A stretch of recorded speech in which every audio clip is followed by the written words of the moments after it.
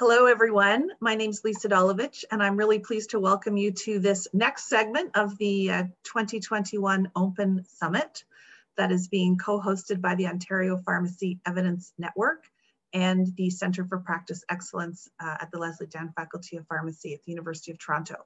So really pleased today to co-host this segment with Annalise Mathers, a research officer from the University of Toronto. Annalise is going to be front and center and moderating our question and answer, and she's really been the backbone of putting all of these events together. So thank you so much, Annalise, on behalf of the Open Executive. I'm a member of the Open Executive team, along with Nancy Waite, Sherilyn Houle, and Lisa McCarthy. And all of us with Annalise and Mansour Mehdi are really pleased to be able to put this forward with you today. Looking forward to a great set of presentations. But before I start, I do want to share the territorial acknowledgement. And I think that's just an important way to get us set in terms of our mindset going forward today. So I acknowledge that I'm on the traditional territory of the many nations, including the Mississaugas of the Credit, the Anishinaabe, the Chippewa, the Haudenosaunee, the Wendat peoples, and that this land continues to be home to diverse First Nations, Inuit, and Métis peoples.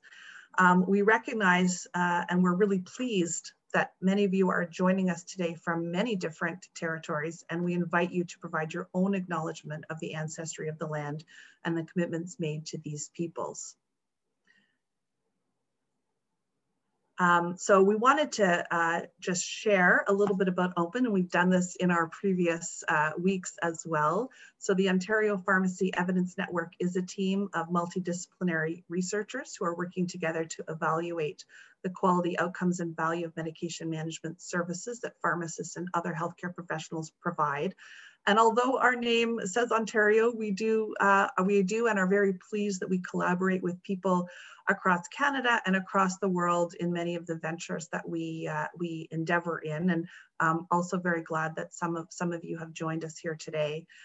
We want to really foster knowledge translation, exchange, and capacity building, as well as we really work to look at how to meet the needs of Ontario's vulnerable populations, but also populations around the world as it relates to medication management. Next slide, please. And we're co-hosting, Open is co-hosting this event with the Centre for Practice Excellence, which is at the Leslie Down Faculty of Pharmacy, that as well looks at medication management research and innovation to drive educational programs that practice and revolutionize patient care. So again, we are a network as well with CPE. Many of us, I guess, cross over and wear hats with Open and CPE, and really we like to think of ourselves as a family. Thank you very much. We have had a great 4 weeks so far over these past, I guess, month or so since we started on day 1 on February 10th. And we're really pleased that we're now at day 4. It's been a fabulous time in our summit, which has been virtual for 2 hours at a time these past 4 weeks. I encourage any of you who would like to weren't able to participate in the previous weeks, that all of the presentations are online on the CPE website with links, so that you can go back and hear the presentations that were done before. And we're really looking forward, of course, to a great slate of presentations today. The event today will be audio and video recorded, as the previous events were. And as I mentioned, the recordings are going to be available on our website shortly. It may take us a few days to get the recordings up there, but please do keep checking back if there's a presentation that you want to go back to, or you want to share the links with others. And we do encourage you to also share these links with others, so that we can propagate the great work that people are going to present today. So please feel free to share the links with your networks as these links become live. We're going to be moderating the question and answer period using the chat box feature in Zoom. There's a lot of us here today. Difficult to have people use their actual audio to answer questions. So please use the chat box to type in your questions, your comments, your constructive feedback. We've had some really great chat sessions during these events previously. where people will be able to answer questions, chat back and forth while the presentations are going on. So encourage you to use the chat function as well. The aim of our summit is to disseminate and share knowledge generated through research. So we do ask that participants recognize that some of the research that's being presented is still in progress and refrain from sharing specific results and data, including through social media. That doesn't mean we don't want you to share that presentations are going on through social media. We do encourage you to tweet about the presentations either today while this is going on, or over the subsequent days if you're going to amplify what you've heard. But we would ask that you don't share anything very specific about emerging data that may be presented today. So like I said, we have a great slate of presentations today. We're going to kick it off with Frank Moriarty, who I'm going to introduce in a minute. We're going to then go through two submitted presentations and then have a break at 2 o'clock. And then we'll have another 3 submitted presentations. And then we're going to hear from Kelly Grindrod at around 2:50 to provide her insights in terms of discussing some of the presentations that we've heard today.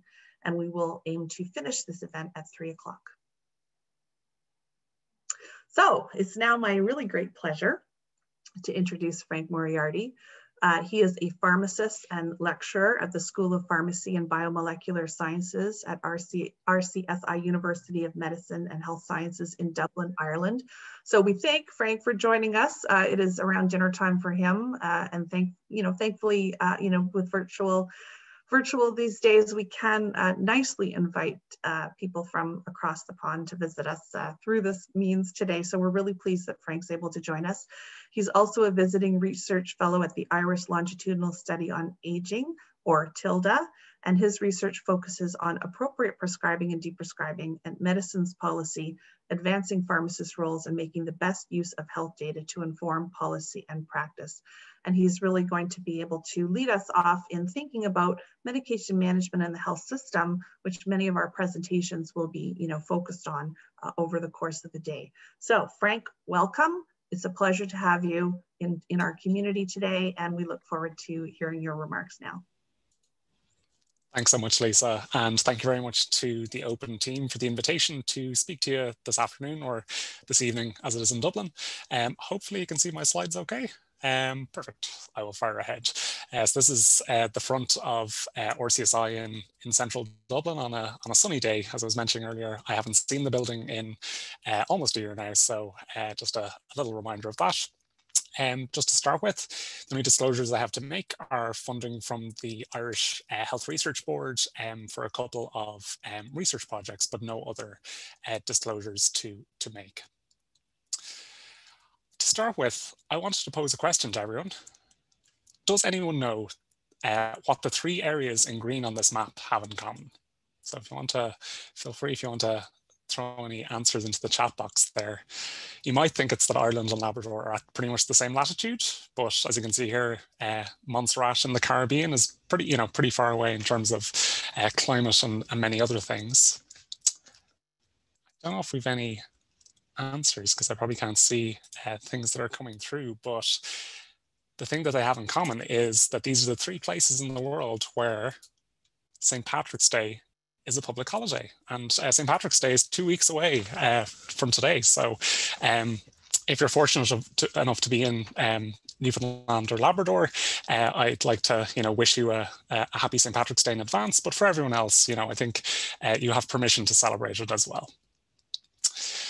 So into the meat of the discussion maybe, the first question that arose for me in preparing for this talk today was, what do we mean by improvement? Talking about improving the system. And the perspective I took was that improvement should be enhanced healthcare quality. So the Institute of Medicine defines 6 domains in terms of healthcare quality. So this is safety, effectiveness, patient-centeredness, timeliness, efficiency, and equity. And I suppose in thinking about actions we might want to take to try and improve the system, we should be mindful that while improving some of these, we hope that our actions don't negatively impact on any of these domains. So, for example, improving timeliness, but at the expense of equity. So keeping in mind that there are multiple, I suppose, aspects to quality that we want to at least maintain or improve. What kind of actions might it involve to try and target some of these areas of quality? Well, I'm sure actually all of the research presented over the days at the summit so far have aimed in some way to improve the health system. But broadly, I suppose we can think about improving the system in terms of doing more, doing less. So deprescribing, as was mentioned already, and I know is of interest to a number of people on the session today, as well as doing things differently. So I suppose there's a huge variety of things we could be doing to try and improve the health system. And I suppose one way of conceptualizing some of the interventions we might consider, the Cochrane EPOC group, so for effective practice and organization of care, have developed a taxonomy of healthcare interventions, including things like delivery or financial arrangements, or implementation strategies in order to classify the various ways we might target healthcare improvement. So speaking for myself, it can be very easy, certainly I know, to get very focused on one category of intervention types. So I particularly like this comprehensive framework as a way of, I suppose, conceptualizing the range of possible ways we might aim to enhance healthcare quality. So I'm afraid I can't offer a comprehensive overview of quality improvement and quality improvement methods, but instead over the course of the next kind of 10-15 minutes or so, I'm going to focus on a few themes from my own experience to date that I think are important facilitators for healthcare improvement. And I'm going to touch on some research that I've been involved in or other research that I'm aware of that I suppose maybe shows good practice in these areas. So these themes I'm going to touch on, firstly, capturing data on practice. Secondly, looking at evaluating the effective interventions that we might implement. And lastly, learning from some of the challenges. So first, capturing data on practice. I suppose knowing where we are is critical to healthcare improvement. Very much like the classic clinical audit cycle, measuring current practice against standards is important to try and identify where improvement efforts could be targeted to. This data may take various forms, so including things like routine data, data collected as part of research. And yeah, having this kind of, capturing this kind of data on practice is particularly useful for things like audit and feedback and service planning as examples. So I'm going to focus on kind of routine data and then research data as well as, I suppose, two ways of capturing what current practice is like. Firstly, in terms of routine data, I know Ontario has a great example in ICES in terms of a great routine source of healthcare and medication prescribing data. But I'm going to highlight an example a little closer to home from the UK. So this is specifically openprescribing.net. So this is a platform developed by the Data Lab at the University of Oxford, which compiles monthly anonymized prescribing data for every GP practice in England, and has developed a range of measures and dashboards that GPs, policymakers, researchers, or anyone can use to explore prescribing on a national, regional, or local level.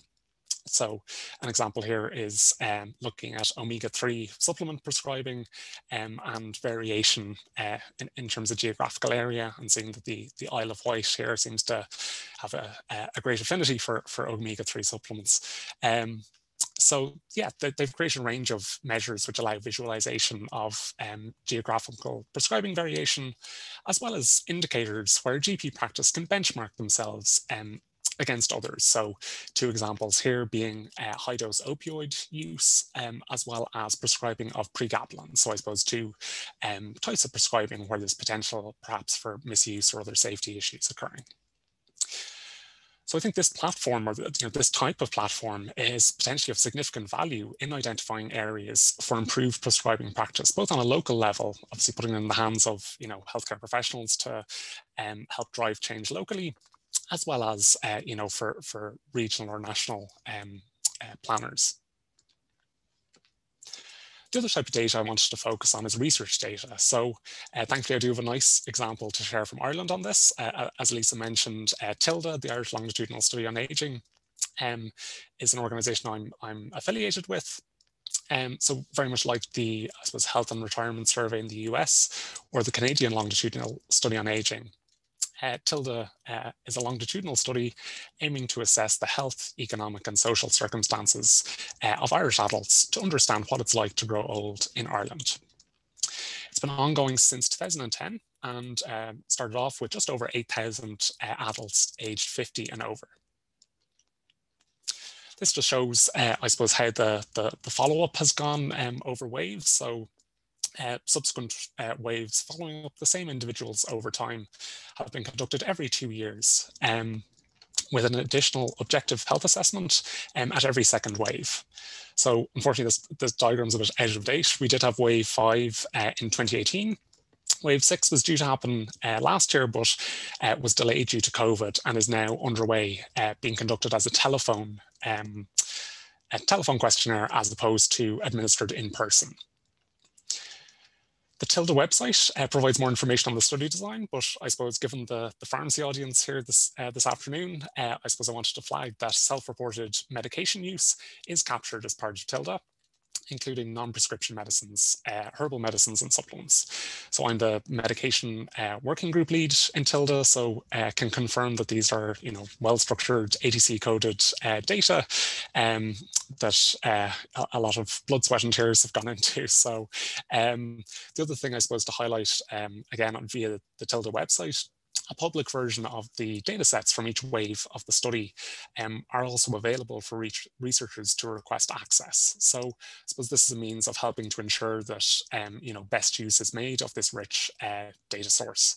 If anyone is interested in more information about TILDA, the medications data or otherwise, or would like to use it, please feel free to reach out. It's something I can do in terms of advice on that.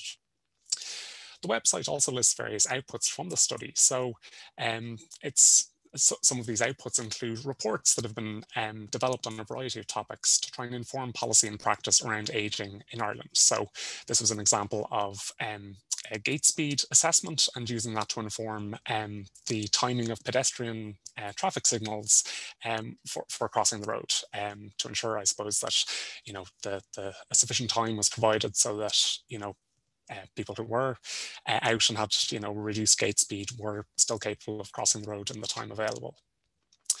Other examples include looking at healthcare utilisation in response to changing public healthcare entitlement, and more recently looking at high-risk categories of individuals for COVID-19 and their distribution by county in Ireland, so to give an information on the demographic spread there. To give an example on the medication side of things, this is a study we conducted, which is actually just hot off the presses. It was published this morning, so very timely, looking at aspirin use in the TILDA cohort and relating this, I suppose, to cardiovascular disease and morbidity.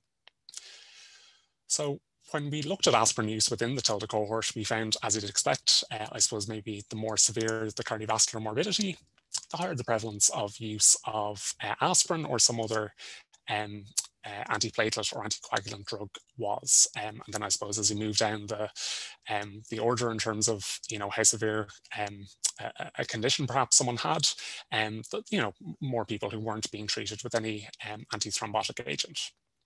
So this is looking at it in relative terms, but when we put it in looked at it in absolute terms, we found that, as you'd expect, I suppose, that most of the individuals who were using aspirin were, I suppose, at a low cardiovascular risk, that often taking it for primary prevention, where the I suppose balance of benefits and harms are less certain, that there is a net benefit for patients.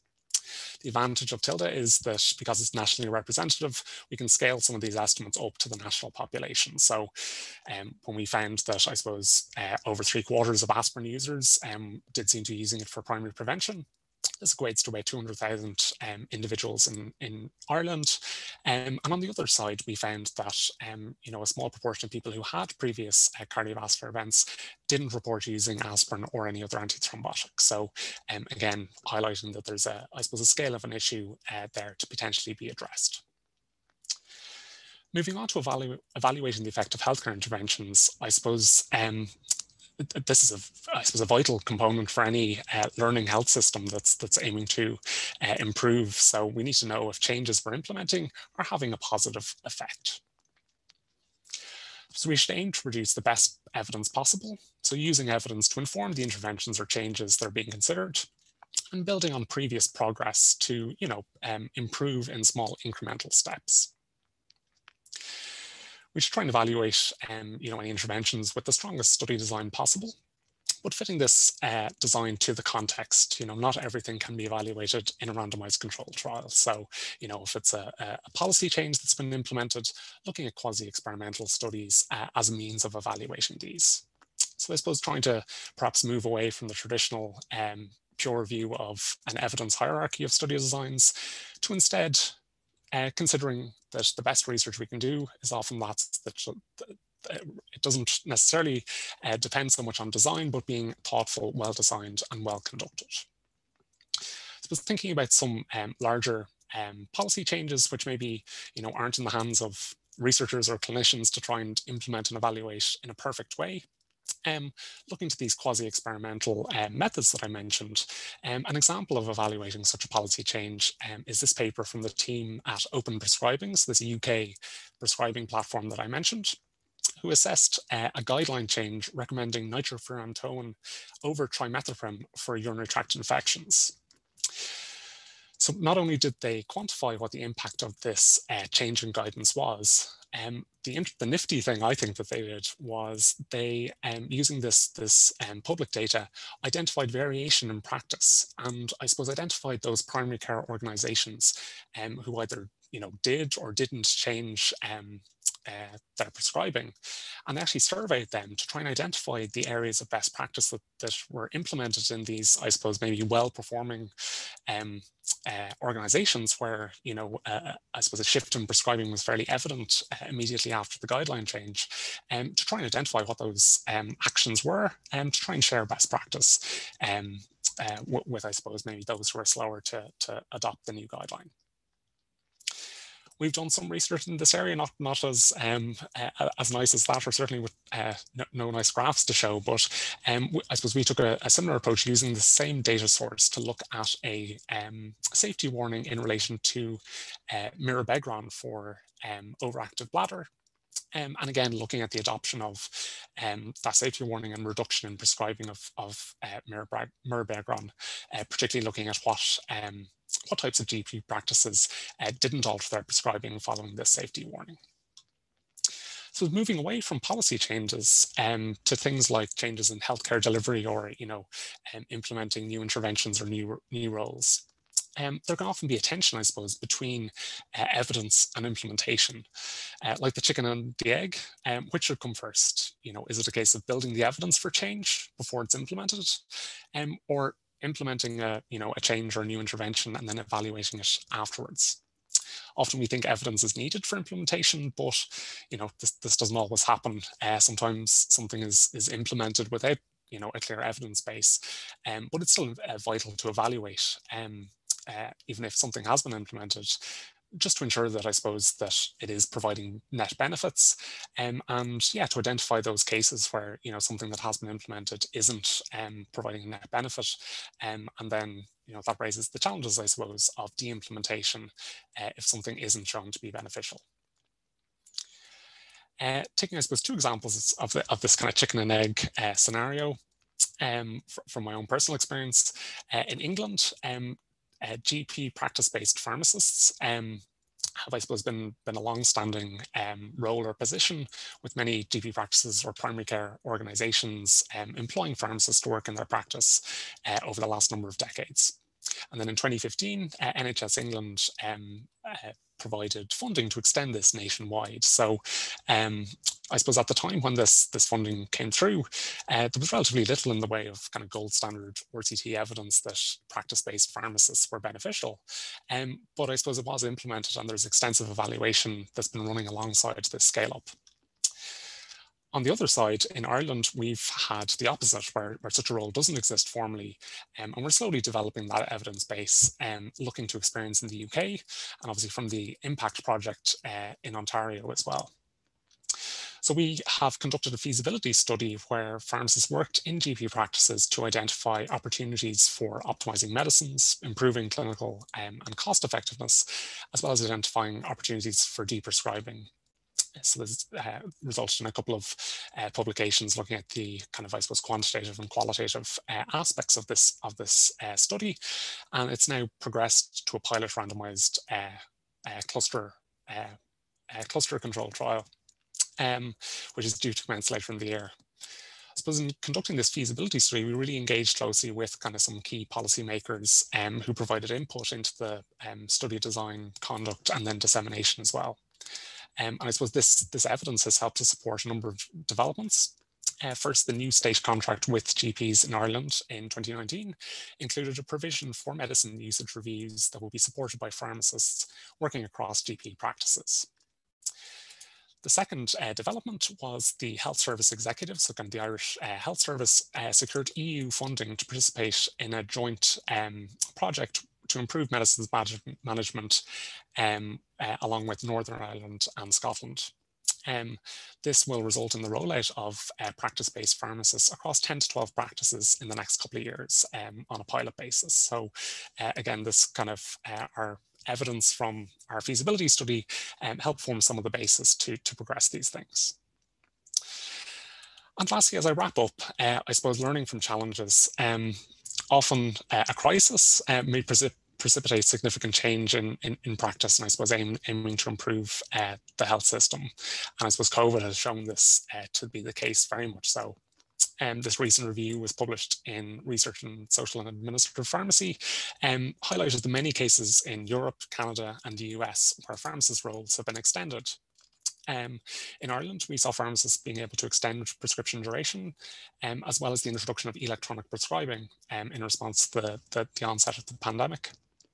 Other examples in the review are pharmacists performing COVID tests or administering vaccines, or a generic or therapeutic substitution to try and avoid drug shortages.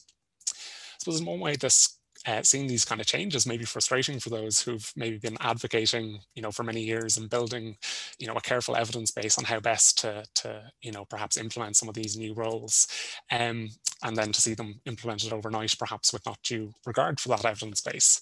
But even if they're, I suppose, implemented in an imperfect fashion, we can't let the perfect be the enemy of the good. It's still important to I suppose, welcome some of these extensions, evaluate them, and again, try and work towards maybe improving them in the post-COVID era.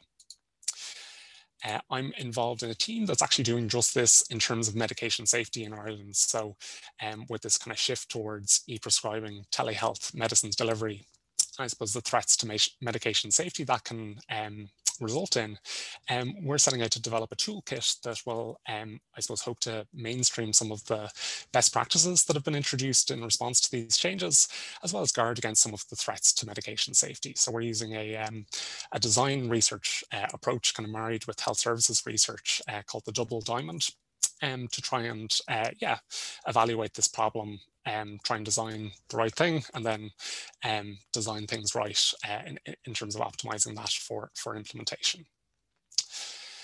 So just to finish, I suppose we've a fantastic schedule of presentations that are coming up right after this, which I'm really looking forward to.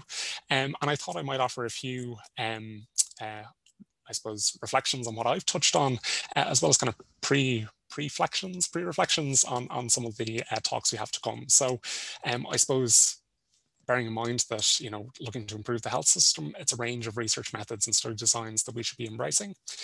Ditto for disciplines, health related as well as more broadly, looking to fields like design, as ways to improve the health system. Technology can play an important role, but I suppose not, there are still ways to improve without technology as well. And there's multiple targets, I suppose, we can look at. So thinking about, you know, education, patients, health system or services, engaging with carers. There's lots of ways potentially we can improve the system. So lastly, just to thank you very much for your attention, to acknowledge some of the PIs of the studies that I've mentioned, as well as co-authors on some of the papers that I've highlighted, to acknowledge the funders of the research I've discussed. And yeah, again, thank you very much, and leave my contact details in case anyone would like to reach out afterwards. So thanks very much. Thank you so much, Frank, for providing that keynote for us. And thank you as well for sharing some of the research. Congrats on that recent publication. I think that's very fortuitous that that happened. Also speaks to the time change between Canada and Ireland, you getting that well before we would have here. Just in the name of time, I think I'll ask, Lisa was just wondering if the Open Prescribing Initiative is also moving to standardize indicators internationally, and looking at opportunities. I believe it's the Canadian Longitudinal Study on Aging here in Canada, and opportunities for collaboration maybe there. Yeah, for sure. I think, you know, the particularly, I know Tilda in its design very much looked to other existing longitudinal studies of aging to try and see, you know, even standardizing measures across, you know, the health and retirement survey, etc. To ensure that I suppose there would be potential for harmonization and, you know, cross-country collaborations and comparisons. I think, if I'm right in thinking, CLSA probably came after Tilda since 2010, but again, I'm sure there's a lot of commonalities there in terms of, you know, how certain data is collected. So yeah, huge potential to, I suppose, do comparative work there. That's great. So we'll put a little plug for that for everyone online. Opportunities to collaborate. Well, thank you again so much, Frank. I'm going to turn it over to Lisa to get us started on the oral research presentations. But I think there are a few questions for you in the chat if you're able to maybe go back and forth. Pop through. Yeah, sure thing. Thanks so much. Yeah, that's great. Thank you again, Frank. I agree there's lots of opportunity for collaboration across our groups, and for those looking for projects, these are great ideas that Frank's put forward. And I will encourage, as Annalise did, people to continue the conversation with Frank in the chat and amongst the community here, while we turn to also listen to our next speaker, which is Suzanne Cadarette. And I'm really pleased to be able to introduce Suzanne, who's an associate professor of pharmacy and epidemiology at the University of Toronto and a fellow of the WHO Collaborating Center in Governance, Accountability and Transparency in the pharmaceutical sector, and a senior adjunct scientist at ICES. Her primary research interests are in pharmacoepidemiology, health services, and pharmacy practice research. And she's going to really, I think, share some exciting observations and tell us about the Open Atlas at 2020 and 2021, I think, too. So, Suzanne, over to you. Great. Can everyone see my screen? Yes, excellent. So I'm going to get right started. Thanks for the introduction. I won't mention my title because I'm just going to dive right in. Okay, although I have no conflicts of interest to disclose, I would like to acknowledge the original support from the Ontario Ministry of Health and Long-Term Care, so the Ontario government through an open funding, and more recent support for the current research that I'm presenting today through a Clinical, Social, Administrative Pharmaceutical Sciences Research Award from the Leslie Dam Faculty of Pharmacy, and a shout out to the Center for Practice Excellence because we just saw launch our Atlas tool this morning. So I'll mention that briefly right now. So if you go to the Center for Practice Excellence site and toggle down, you'll see a new link, and that's where the Atlas sits.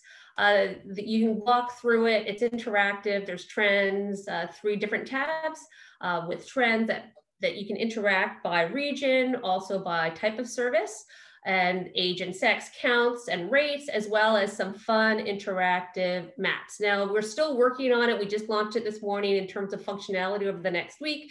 That's why we're calling it a soft launch, so we can see what it looks like and kind of play with it a bit. So if you have any feedback, please provide it to us. The other fun news is that we have several research briefs on the different services planned over this year and coming year. The first one is going to be an overview that really goes into more methodological detail, and it's coming out in the May-June issue of Canadian Pharmacist Journal, so stay tuned for that. Now, a brief overview of what I'm talking about in terms of these professional pharmacist services.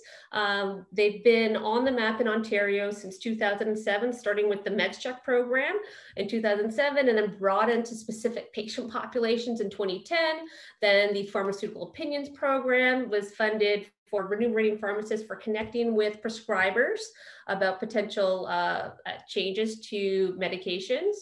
The smoking cessation program was launched in 2011. That includes not only prescription medication, but pharmacist counseling services. The influenza program in 2012. And then it's just of interest to note some major policy changes happened to all the suite of the MedCheck program in 2016. My focus and that's just an aside, that there's little nuances in terms of eligibility that changed over time. But my focus today is really on what's happened since 2020. I'm going to start the story since January because there was a major policy change that actually was initiated in 2020. And that is the long-term care changed from a fee-for-service model to fee-for-bed capitation model. That means that pharmacists no longer submit claims for remuneration. So we no longer concede MedCheck long-term care or pharmaceutical opinion services because they're paid based on beds. So that's an interesting comment. Now, the other thing, which was the idea that we wanted to look at, was what happened when the state of an emergency was announced in March, and it was mid-March to late March. And what happened? The Ontario government, well, actually Canada really nationwide, but the Ontario government specifically encouraged physical distancing, stay at home, stay safe, don't travel, don't even travel to your pharmacy if you don't have to, or at the grocery store, stay safe. So this was all to encourage stopping the spread of COVID-19. So those are kind of the disruptions. But then also we had some broadening of opportunities with now MedCheck was approved to be able to be offered more virtually than it was before. So there was also some opportunities that were potential through the disruptions. And then more recently, COVID-19 testing in some pharmacies. And I'm okay if you turn my video on, by the way, Annalise, I realize it's off. If that matters. So what we've looked at for what I'm presenting today are all claims submitted through to August 2020. Those are the data that we had at the time. And so these are all the data submitted to the provincial government that are housed at ICES, and we're focusing on trends. The story does thus start, though, with the impact of the 2016 policy change that we've previously published. A huge impact on all the suite of MedCheck services. Well, I shouldn't say all the community services. I'm talking about this because there was very little change in the long-term care, and that makes sense if you look at our paper. And I forgot to include the reference there. Ahmed Shakeri is the first author there, so apologies for that. That it's logical it didn't make an impact on long-term care because they were already mandated in long-term care to provide MedCheck type services. So it makes sense that the policy change didn't impact long-term care. So now we're going to go through, and I'm keeping 2016 so you can look at the relative difference of that prior policy change. So after 2016, all MedCheck services again were hardly hit.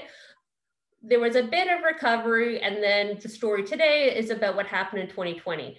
The announcement was in March, but it was towards the end of March, so we really see it starting to hit in April. Yet we also see quite a bit of recovery. So it'll be interesting to see when we update our data, what happens. So this is for MedCheck Annual for all of them. And if we look, we fine tune a little bit more on the type of service. So the follow-up services, we see this is physicians or nurse practitioner follow-up. So there wasn't very much of a change there. So that's good news. It makes sense that there was a huge drop immediately for planned hospital admissions because any optional surgeries were canceled. And so if there's fewer surgeries, there's going to be fewer planned hospital admissions. And so that's logical. And it looks like it's starting to creep up. Similarly, with hospital discharge, there's fewer surgeries, there's fewer discharges. This is logical. But again, it's comforting that it's creeping up. Similar story with MedCheck diabetes. So a huge drop in 2016. We start to see a bit of an increase, maybe slightly an increase over time drop. Looks like it's recovering. MedCheck home in contrast. So here's the green. So here's the luck of the Irish here. Getting your MedCheck service at home. Because of the physical distancing, it makes sense that it dropped and it hasn't really been able to recover. Now going on to MedCheck long-term care, it's now a black box because we don't receive the data, yet I would anticipate because it's mandated that it hasn't really changed, but we really don't know. But that's a nice drop or backdrop into what's happening with the pharmaceutical opinions program, because we see an immediate drop in January. Previously, we hadn't looked at services differentiated by community versus long-term care. So clearly something happened before COVID, the COVID-19 disruptions, and we attribute this to the MedCheck, or sorry, I should say, sorry, I'm distracted because I'm just gonna stop my cat from playing with something next to me, because I'm sure she's making lots of noise. Sorry about that. We adopted a kitten at Christmas, so she's a little messy. So where was I? So we don't see much of a change, and it's hard to say what impact there was then with COVID-19 on pharmaceutical opinions. Smoking cessation is also kind of an interesting story, and I've included all of the data because we see after an initial, encouraging uptake, there's been a slow and steady decline over time, and we talk about this more in our brief that will be coming out at some point, hopefully in the next year. And so in terms of what happened with the COVID-19 disruptions, we do see a drop that did not recover. So it was impacted, I would say, and we'll do eventually a time series on this one to actually comment on that. So in conclusion, or discussion, is that pharmacist services are readily impacted by policy changes, and that in particular long-term care services, we saw because of that policy change in January 2020, it's unfortunate that we can no longer comment on whether the MedCheck services are, I would think that they're being done because they're mandated to be done, but also those pharmaceutical opinion services. An immediate impact of COVID disruptions on all services across the board. However, because pharmacy is an essential service, readily adapted, especially when there was the option to do services virtually. The hardest hit were the MedCheck planned hospital admissions, which makes sense in the MedCheck at home, as well as smoking cessation services. And so the next steps for us are to update the data through to the end of May 2021. So that's what Lisa was getting at with 2021, so that we can describe the whole suite of the 2020 services, but also the 2020-21 influenza season, because we want to capture all the data and add in COVID testing in pharmacies. So that's what I have. I just want to acknowledge co-authors, in particular, Maha Chowdhury, who created all those beautiful figures and all those interactive figures on the tool when you get to go play with them. Again, the Center for Practice Excellence for hosting the interactive tool. The broader list of trainees, there's quite a long list of Atlas team members of scientists, but I focused on the trainees here.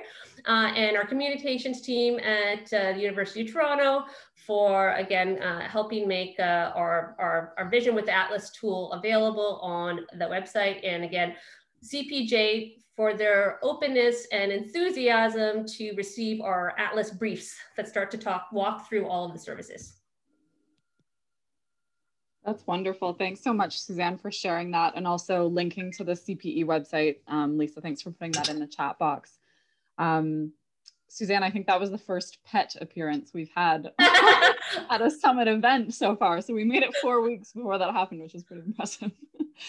I'll maybe start with Lisa's question, and I think this is such a good one. I know a little bit about this, but it'll be great for people to hear about it. Can you talk about how the Atlas data can allow for a deeper dive into the differences between services between sexes, age, and other factors?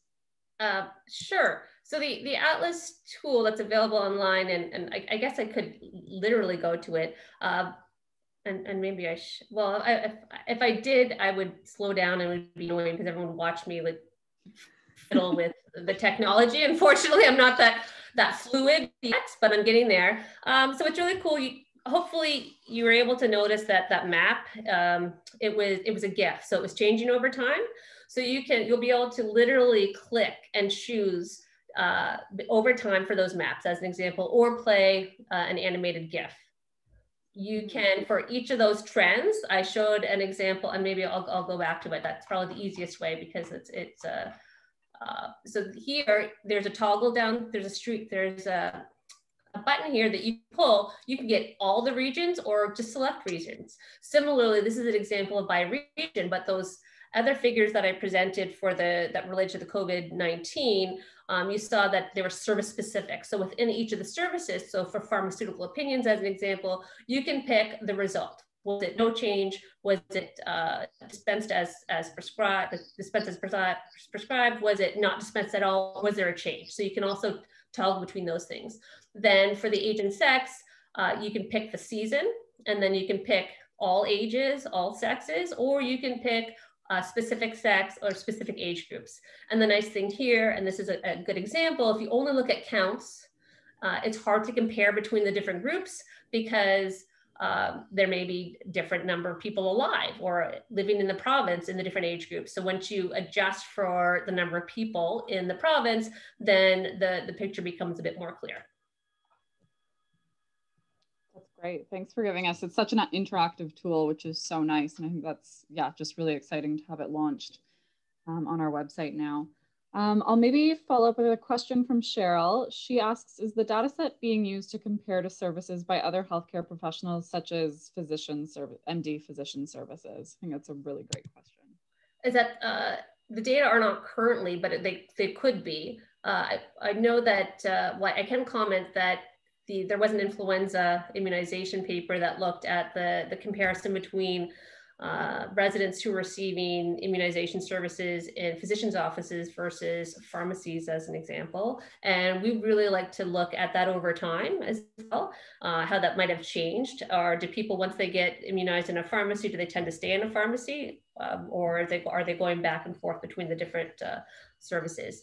The other thing I can comment on, because we published on it before more broadly, so this is very descriptive. It's not, besides the characteristics that I've talked about today, which are region, age, and sex, it doesn't go in more depth, but there have been prior descriptive papers. So the smoking cessation, as example, had identified that over 90%, and I think it's even closer over, yeah, about 89%, that started smoking cessation services had a physician smoking cessation consultation. So maybe they're already thinking about it.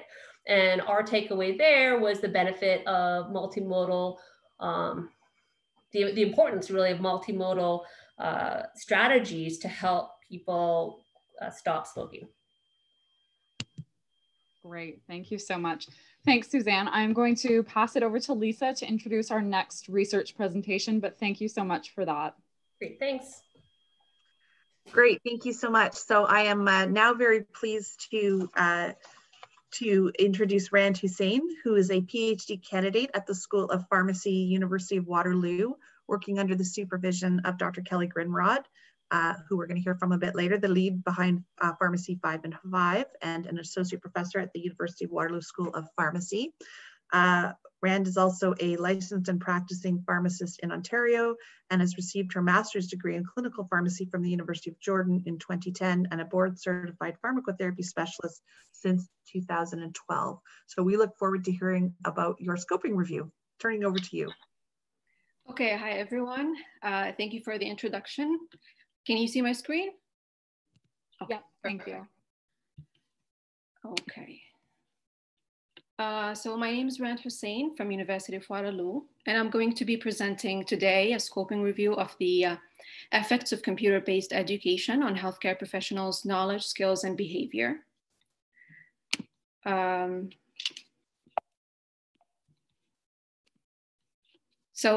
Just first of all, I want to say that I have no actual or potential conflict of interest in relation to this presentation. So I'm going to start with a quick definition of computer-based education, which is defined as the delivery of educational content through information and communication technologies. And it's also known as e-learning, online learning, web-based learning, or multimedia learning. And computer-based education, of course, offers several advantages compared to traditional learning, including being easily updated, interactive, and can be widely distributable. which help us deliver content at any time and from anywhere, which saves time and resources as well as reduces travel cost. So when we talk about computer-based education for healthcare professionals, it has been widely implemented in healthcare education, but unfortunately it's been widely studied in students and trainees. Very few studies have focused on studying computer-based learning on more experienced healthcare professionals. And of the few studies that we were able to identify, they were often of poor quality. The other gap that we identified was that there's limited information about kind of theories that we can use to design educational platform, or how we can select features that are designed for platforms used mostly by experienced healthcare professionals. So given the rapid shift toward online education with COVID-19 pandemic, we did a scoping review approach in order to fill the gap in knowledge. So the objectives were to determine the effect of computer-based education on the knowledge, skills, and behavior of healthcare professionals, and also to determine features of computer-based educational platforms and theories that can be used in the design of computer-based education that can enhance healthcare professionals' satisfaction. So we conducted a scoping review using the five-step framework outlined by RKC O'Malley, starting by identifying the research question, identifying relevant studies, selecting studies, charting data, and finally summarizing and reporting data. Studies were included if they specifically evaluated the effect of computer-based education platform on healthcare professionals, clinical knowledge, skills, or behavior, and we tried to focus mostly on pharmacists, doctors, and nurses. The assessment of outcome were organized into the 4 levels of Kirkpatrick model, with level 1 including reaction and the degree to which participants find the computer-based intervention satisfying and engaging. Level 2 including which reflects the degree to which participant acquired knowledge and skills. Level 3 for behavior and how much they applied the acquired knowledge and skills, and level 4 for results, which indicates the degree to which patients benefited from participants' improved behavior. So studies were excluded if they clearly met at least one of those exclusion criteria. So studies that used, so I'm not going to go through the whole list, but I'm going to highlight the most important ones. So if a study is using a slide-based presentation or using a material that's not applicable to be distributed through the internet, we excluded the study. If the study is using blended learning as an intervention, meaning that participants were exposed to both in-class teaching and an online teaching, so the intervention was excluded because we wanted to focus on online learning only. Studies that evaluated or included only students or medical residents were also excluded because we wanted to focus on experienced healthcare professionals, not just students. So in terms of results, so this is the flow diagram for the scoping review process. Running the search strategy through the database yielded a total of 7,013 relevant studies, 1,600 studies were removed as duplicates. Then we went through, we did a screening for the titles and abstract of the remaining 5,402 studies. 5,172 studies were excluded, and we ended up with 230 studies that underwent full text screening. 213 were excluded. The most common reasons for exclusion were either not meeting the definition of a computer-based education or not like wrong objectives. So they were not examining knowledge or skills or behavioral outcomes. And this yielded 17 studies, which were included in the review. So in terms of the included studies, of the 17 studies, computer-based educational platforms targeted a wide range of healthcare professionals. So we had nurses, physicians, pharmacists, respiratory therapists, and poisons information specialists. 5 studies took place in Netherlands, 5 took place in Northern America, 3 studies took place in Australia, and the remaining studies were conducted in Poland, Korea, Spain, and Uruguay and Iran. In terms of research methods, we had 8 studies used quasi-experimental design, 8 randomized controlled trials, and 1 observational study.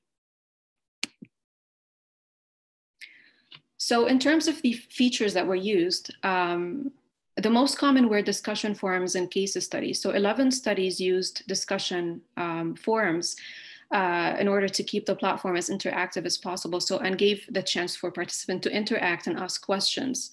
11 studies also used case studies or case scenarios or clinical vignettes. So that was another common one. Assessment questions or short quizzes were also common.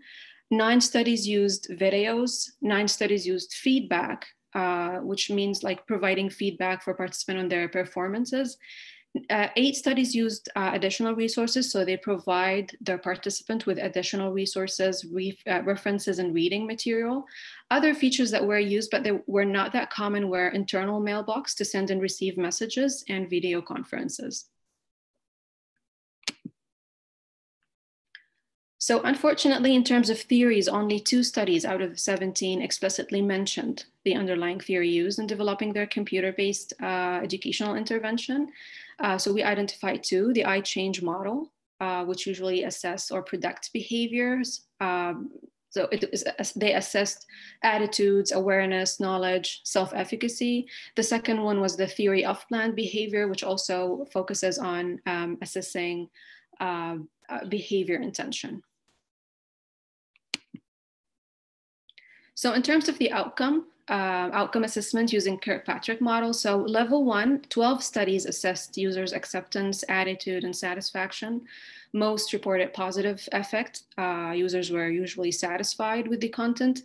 Level 2, in terms of knowledge, skills, and confidence, was assessed in 14 studies. All 14 studies showed positive improvement in knowledge gain. Only 3 studies assessed skills, to be specific. We had some sort of mixed results.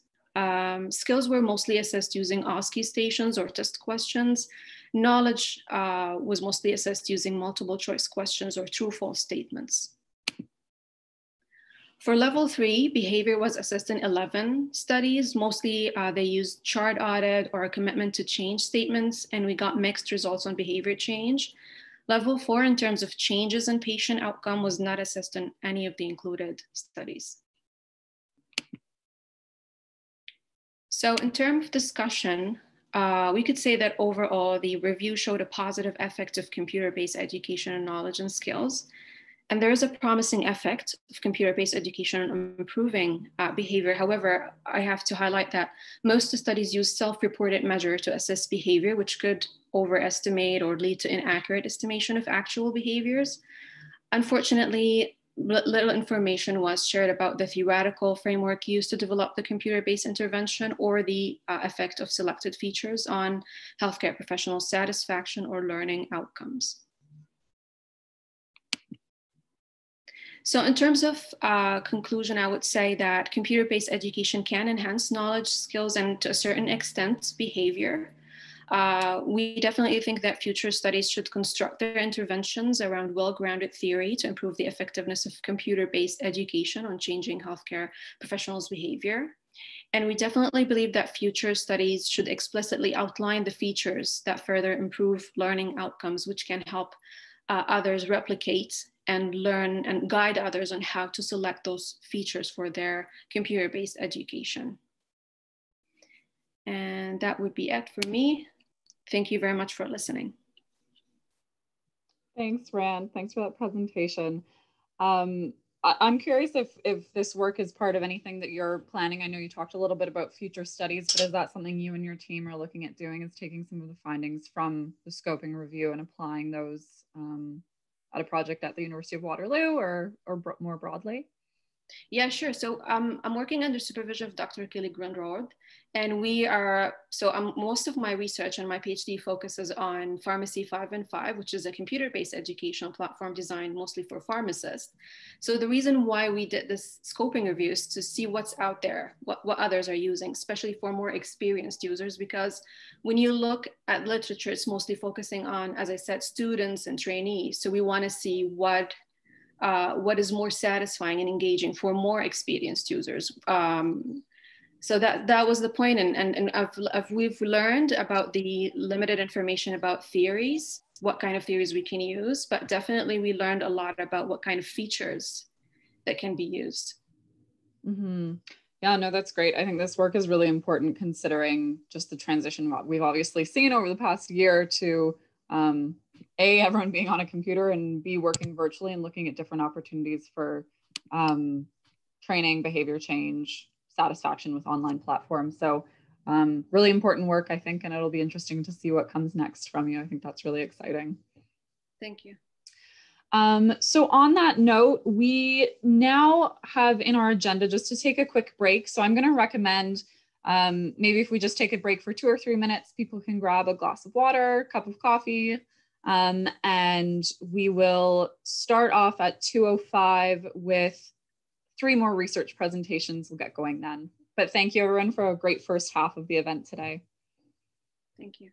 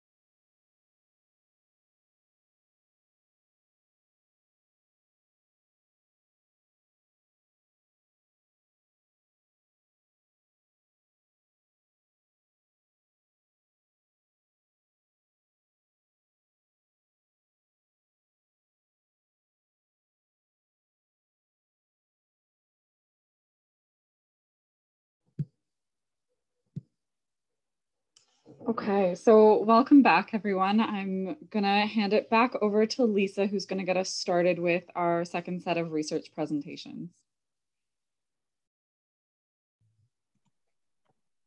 Wonderful. Thanks so much, Annalise. I'm really pleased now to introduce Sadaf Faisal, who is a licensed pharmacist in Ontario with over 10 years of experience in community, long-term, and in the primary care setting. She received her Bachelor of Pharmacy from the University of Karachi in Pakistan and completed a hospital pharmacy residency as well. She's also a board-certified geriatric pharmacist through the Board of Pharmacy Specialties in the US, and she currently practices as a clinical pharmacist at the Thames Valley Family Health Team and is pursuing a PhD under the supervision of Dr. Tejal Patel at the University of Waterloo School of Pharmacy. And we're very much looking forward to her presentation on sharing more about smart adherence devices. So thank you so much, and we'll turn it over to you, Sadaf. Thank you for the introduction, Lisa. I'm just trying to share my screen. Perfect. Can everyone see? We can see your screen. We can see the slides not yet in presentation format. Perfect. Yeah. Good. Now we can. Yes. Yes. Go ahead and feel free to turn on the video as well if you like or not. It's your preference. Okay. Thank you so much for the introduction, Lisa, and I'm very excited to be a part of Open Summit this year. My research is about integration of a smart adherence products by older adults with chronic diseases and ethnography study. I declare no conflict of interest. Sorry, I'm having some, sorry. So we all know as we age, we tend to gather chronic diseases. 1 out of every 3 people of the age 65 and older reported to have 2 chronic diseases, and the ratio goes up to 3 out of 4. Chronic disease management often involves medications usage with long-term therapy and complex medication regimen. I don't think it's a new news for this group of audience that how medication mismanagement can lead to increased healthcare costs, reduce the quality of life for patients, and increase caregiver burdens. Medication mismanagement has been very global, has been a big issue for the healthcare systems globally, and a lot of interventions has been developed to manage medication mismanagement. In the last 2 decades, there has been, in the last 2 decades, there has been a development of technology-based adherence products. These products come in variable features and characteristics ranged from mobile phone application to reminder notification via emails or text messaging to the actual products that can dispense medication. Smart medication adherence products are the type of technology-based products that has the ability to track real-time medication intake and also sends reminder notifications to the user when the dose is due. Literature review conducted in 2020 identified 51 such products, and out of those 51, 38 products were commercially available for in-home patient use. Therefore, there is little known about the integration of these products for in-home patients use. Therefore, we designed a study to examine the integration of a prototype smart multi-dose blister package into the daily use of older adults with chronic diseases. We also wanted to explore the medication intake behavior in this patient population. The concept of integration was assessed by looking at the usability, acceptability, and functionality of the product. We used an integrated theoretical framework, which was comprised of 3 models. Technology acceptance models was used to assess how users can perceive the product's usefulness and ease of use, along with other factors. We also included 2 behavioral theories, theory of planned behavior and COMBI model, to assess factors that can help us predict the medication intake behavior for older adults. We designed Smart multi-dose blister package is a prototype product. As you can see in the picture, it's 28 cavity blister pack that has the ability to provide up to 4-time dosing for 7 days. It looks like similar to the blister pack that we usually have in community pharmacies. However, the back of the blister pack has a paper board, which contains conductive ink, as shown in the figure, and it also has a 2G connective device, which is attached to each individual blister pack. When the medication, when this cavity is broken to access the medication, the conductive ink link gets broken. This information actually tracks the real-time medication intake event, which then gets stored by this 2G connectivity device and upload on a web-based portal periodically. The system also has the ability to send SMS notification to patients through cell phones for their medication time when the dose is due. The web-based portal is accessible by healthcare providers, such as pharmacists. They can log on the portal and download a report, which they can be used when they are talking to their patients about their medication adherence. So we designed a mixed method ethnography study with purposive sampling strategy. Participants were eligible to take part in the study if they were of 18 years of age or older, diagnosed with at least one chronic disease, were on complex medication regimen, which was defined as taking 5 or more medications per day, or if taking less than 5 medications per day, taking more than once daily dosing schedule. They must be self-managing their medications on regular basis, able to speak English because the reminder notification was only available in English language. They must have a cell phone with SMS messaging capabilities and allowed in-home visits.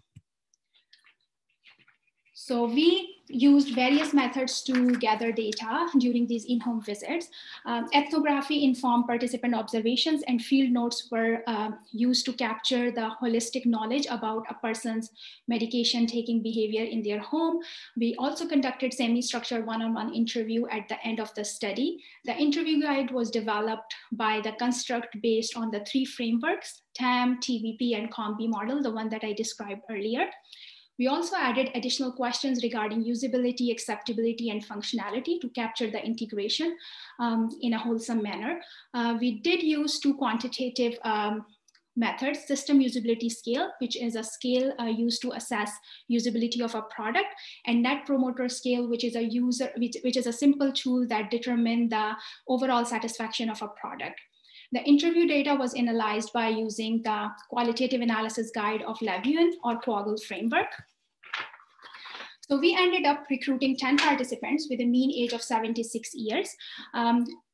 80% of our participants were female. On an average, they were taking 11.1 medications, and it ranged from 5 to 20.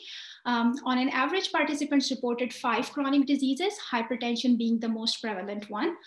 The system usability score reported to be 75.5. And I'll just give a little bit of a background of that. So products that have a usability score of more than 70 are considered to be acceptable by the users. The net promoter score for our product reported to show us that we had equal number of people who were happy with the product and equal number of the people who were not happy with the product. Such score determined that there is need for further improvement in the design of the product. The interview analysis identified 3 themes and 18 sub-themes. Participants reported factors that can influence the medication intake behavior for an older adult. We grouped them under this theme. This theme had 4 sub-themes: health literacy, age-related physical and cognitive changes, social support system, mental and physical workload. So the knowledge of a patient about their chronic diseases as well as their medication can actually impact the way they take their medication and how consistent they are with their medication routine. Health literacy has been identified as one of the patient-related factors that can positively impact the medication adherence. As we age, we gain some physical and cognitive deficits that can impact the way we can manage our medications, such as ability to remember to take the medication, as well as reading the prescription labels because of the poor vision, or accessing the tablets from a vial or from a blister pack because of the physical or dexterity issues. Participants also identified social support system as a positive link to their medication management. People who were living alone and did not have any family member identified community pharmacy as their social support system. To manage complex therapy regimen, mental and physical workload is an important factor because it's not only how they remember to take the medication, it's also how they're accessing the medication, driving to the pharmacy that can impact the way they take their medication. The second theme included the facilitators to a product use. We had 7 sub-themes under this theme. So how simple the product is, it will make the product easier to use and easier to learn, which was identified as a first facilitator of our product use. Similarly, user satisfaction reflects how a user can see themselves, can see their intention to use the product in their future. Participants identified that the product use did make some behavior change because they were more aware of their medication usage. However, because the duration of the study was short, we are unable to comment how long this will last. Participants identified some patient population where this can be a really good use, such as people who are experiencing medication non-adherence due to forgetfulness. Familiarity with the technology was another thing. Participants who were more familiar with the technology and found that it was easier for them to adopt the technology. Similarly, participants thought that since the product induced some positive emotional responses related to the sense of relief and less worry, it actually made them more intended to use the product. Feedback from their social circle also the positive feedback from their social circle also influenced the way they see themselves by using the product in the future. In addition to the facilitator, we also identified some barriers, such as product design. The large size of the product or inability to take it from outside the home can impact a person's decision to whether incorporate the product in their daily use or not. Often people use these kind of products to have a sense of relief, but if product is not reliable enough, that can impact their intention and can be a barrier to product use. Participants required to have a cell phone in order to receive the messages for this product. Recruitment was challenging for older adults because most of them still use the landline. And we were not, and the one who had a cell phone actually was sharing between couples. So that is something that needs to be considered. Users' physical ability in order to retrieve the tablet from the blister packs, and also cognitive ability, what is need to be done when you hear a reminder, can be a barrier to product use if they are not in that condition. These products associated with some kind of cost, such as connectivity fee or data charges for their cell phone, and can be a financial concern for older adults who lived on the fixed income and retired. So we mapped back the themes and sub-themes to the framework. I really apologize for the busyness of the slide, but we tried our best. So the system usability scale, our interview analysis, and examining the integration aspects, we found that these products were easy to use and acceptable by older adults and can be a useful tool. However, clinicians should assess an older adult's medication intake behavior as well as facilitator and products to the product use. Manufacturers should look at the areas of improvement, particularly product design for a better adoption. Future studies should assess how these products can induce behavior change and healthcare outcomes and cost saving. I would like to thank all participants and pharmacists in the study for their time and feedback. Big thank you to the research team. And this research would not be possible without the funding support from these organizations. Thank you so much, and I'm happy to take any questions. Fantastic. Thank you so much, Sadaf. That was a lot of information, but I think presented it really well and really, really interesting. We have a question already from Jen Lake online. She asks, can you expand on the health literacy theme? I think that was the first one you presented. Was this theme more general about medication taking behaviors? And she's interested about how the smart blister pack was more dissimilar than other adherence issues. Sure. So we actually asked our participants that there were 2 questions that were very specific about their knowledge about their medication intake. So we asked them specifically about, do they know why they take these medications? And do they know if taking the medication can improve their health?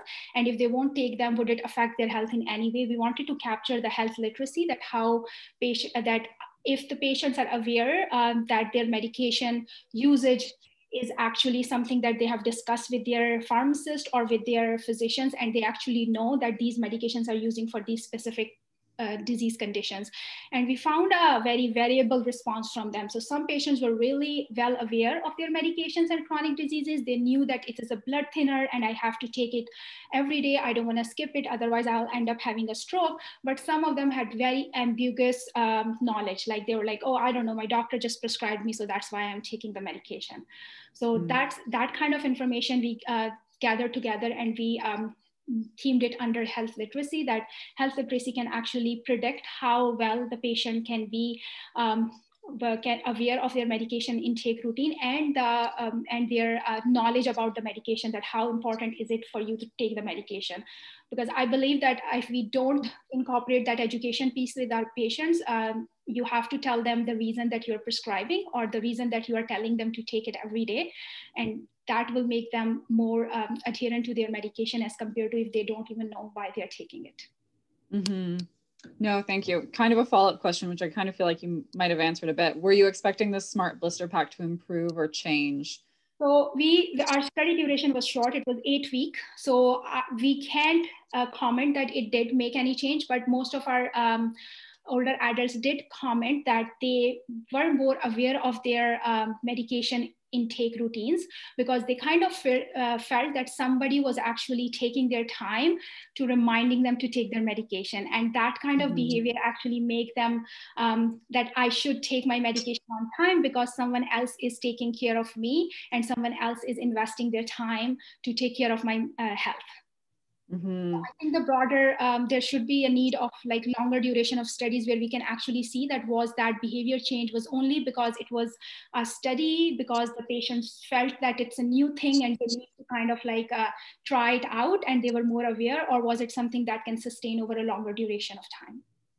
Yeah, that ties in really nicely. I just wanted to ask my own question based on that, because I know in addition to all of this wonderful research work that you do, you also work at a family health team. And so I was curious if you had kind of a top tip or like a story from your own clinical practice, in addition to the research that kind of ties together what the future of these devices might look like in a clinical setting.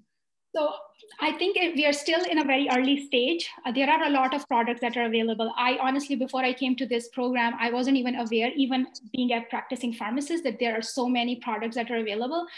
And you can just buy them off of Amazon or eBay or somewhere. But I think they can be a really useful tool if we provide patients with a detailed education about them.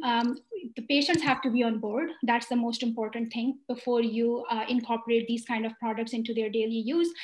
Their health, their caregivers, it's a good relief for health for their caregivers, especially if you're living far from your parents, right? My mom lives in another city. So for me to call her every day and remind her to take a medication is a task. But for me, it would be like, oh, if I can just go on an online portal and check if she has taken her medication or not, and then I can kind of like, keep an eye on her. But at the same time, I don't want her to feel like I'm spying on her. So I think it's like a family discussion that needs to be happened before we recommend these products.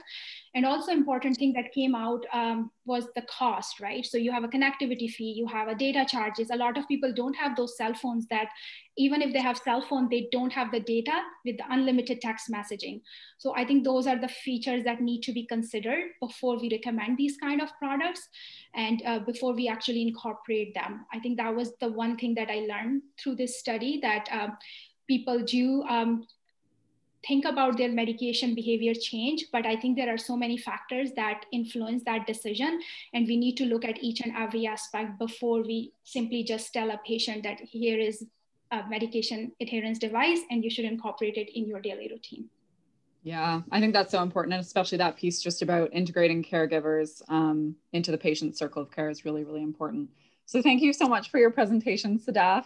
I'm going to pass it over to Lisa, who will introduce our next research presentation, and I'm actually just going to share my screen on behalf of Shawn.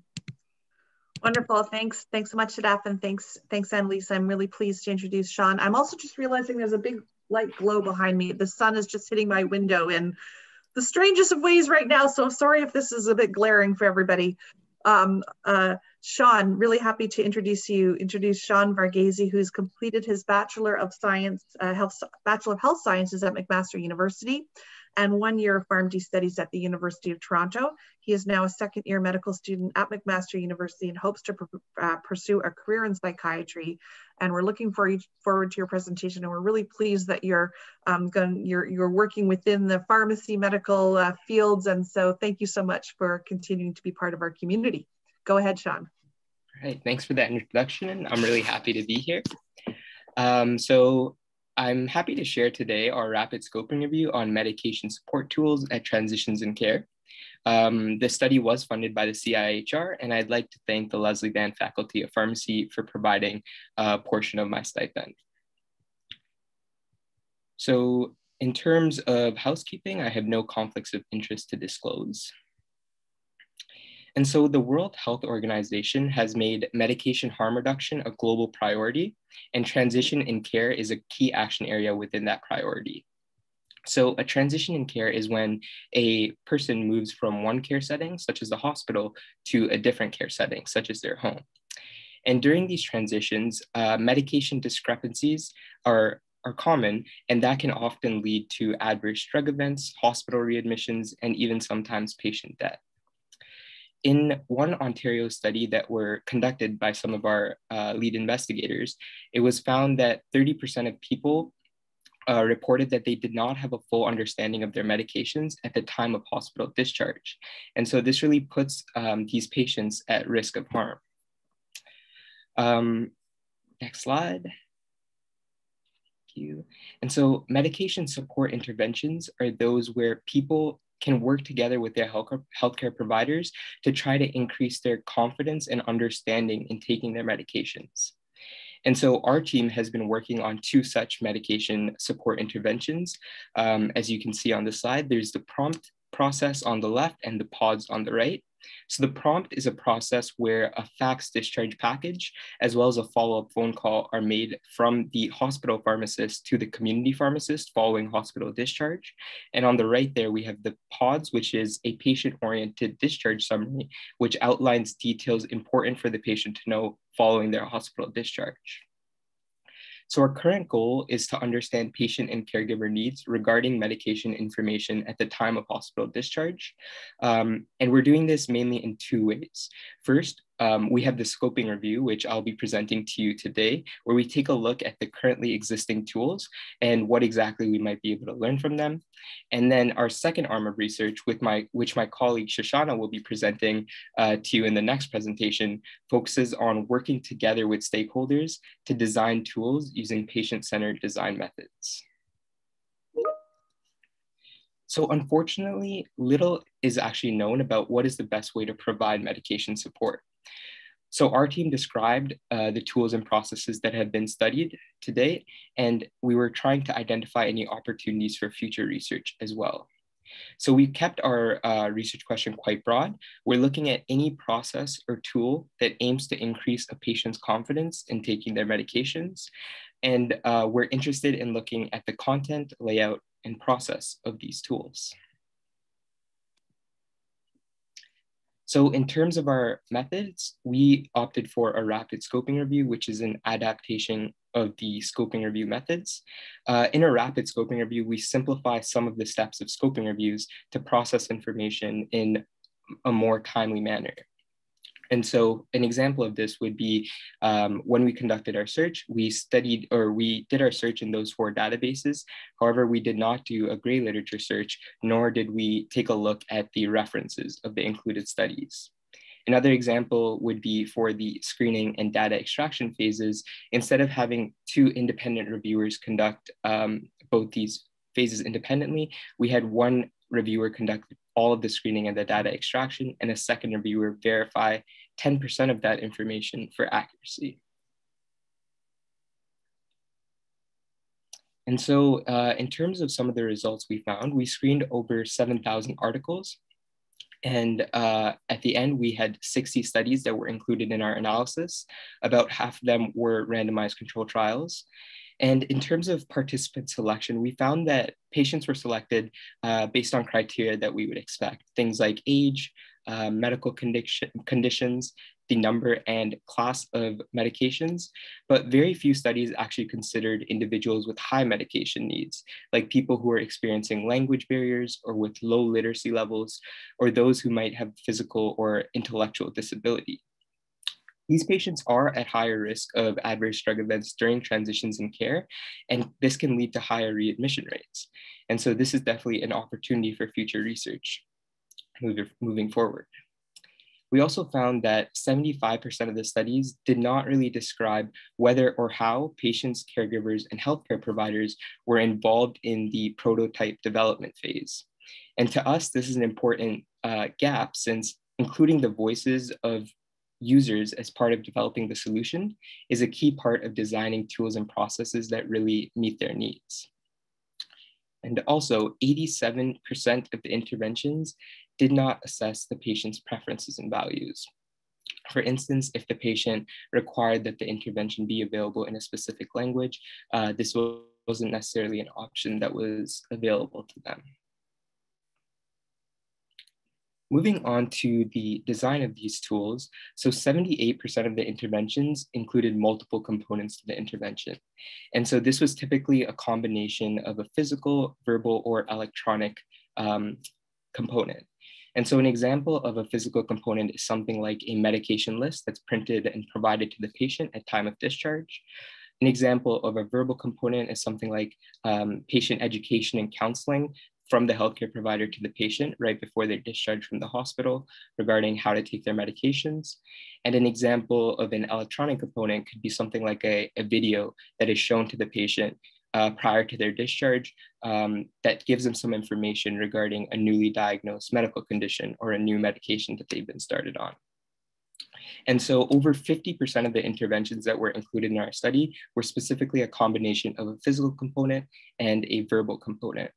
And actually very few studies, less than 10%, included an electronic component in their intervention. And we found this somewhat surprising, given that we're currently moving to more of a digital world.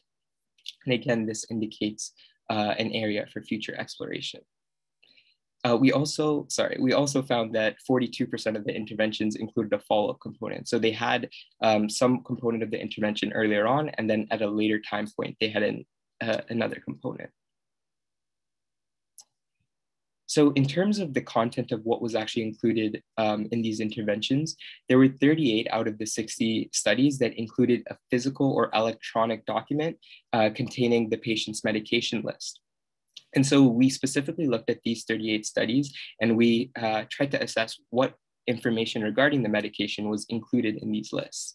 So we found that the indication or reason for use, the timing and frequency of administration, as well as common side effects of the medication were commonly included in some of these documents, whereas other information such as the route of administration, the patient's allergies, and drug-drug or drug-food interactions weren't included in as many of them.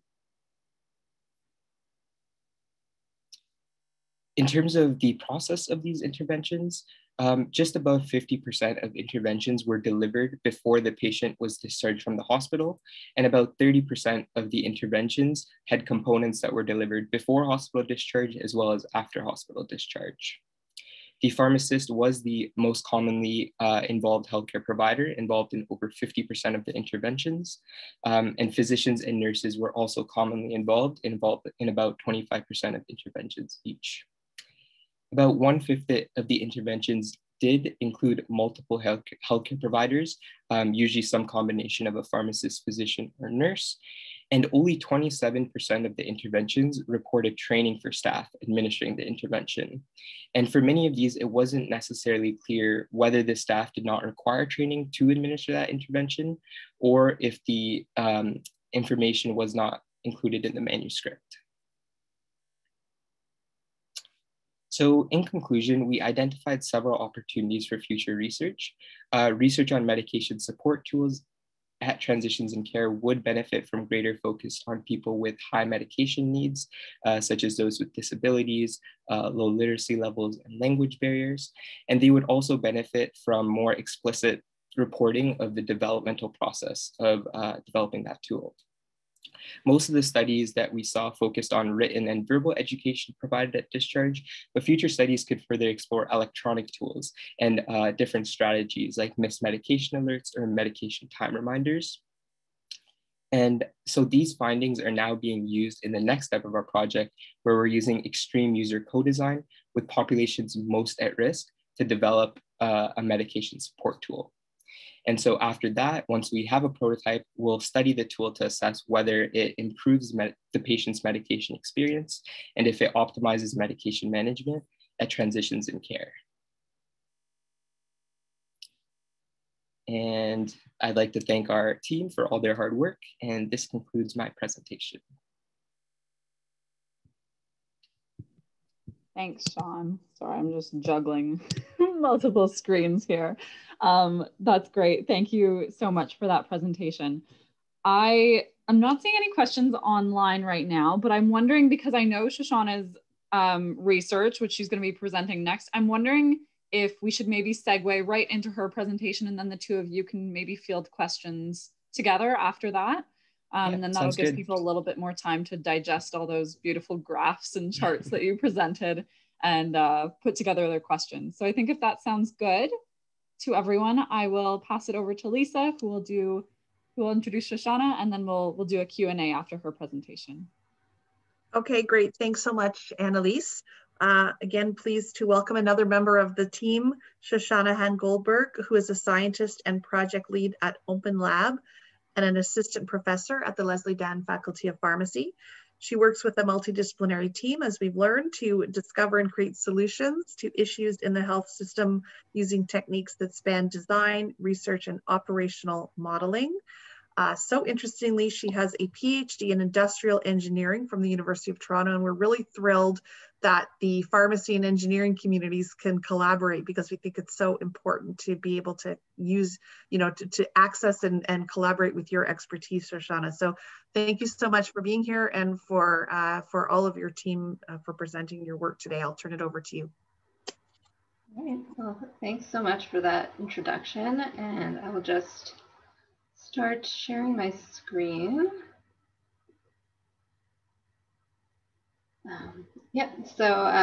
My presentation is called Creating Patient-Oriented Medication Tools with Patients, Families, and Healthcare Providers.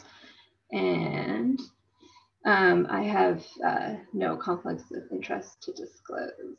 And so building on Shawn's presentation, discharge summaries in general are a recognized priority and complex tool that can be used to help deliver discharge instructions, including information about medication changes during transitions in care. Currently, the discharge summaries don't really include patient-oriented medication lists. There are priority groups at higher risk of adverse events due to complexity or medication information and communication challenges. So as Shawn mentioned, our team has been working on 2 different initiatives that kind of target this transition in care, and PODS is one of them. And one of the limitations that we saw with PODS was that the MedRec is generally a separate process from all the other discharge information and discharge instructions that are given to patients and families. So it really needs its own separate tool. And similarly from PROMPT, that was looking at communication between hospital and community pharmacists. One of its limitations was the involvement of patients and families and how they fit into that process. So as Shawn mentioned, our objective was to understand the current experiences and needs, and then to design tools to support medication information transfer. And so today, in this presentation, I'll be talking about the project arm that was designing prototypes together with end users. And we used a theory called extreme user design, which really says those who are affected by design the most should have a say in the design process. And that's really those people who are more at risk for adverse events due to complex medication information or communication challenges.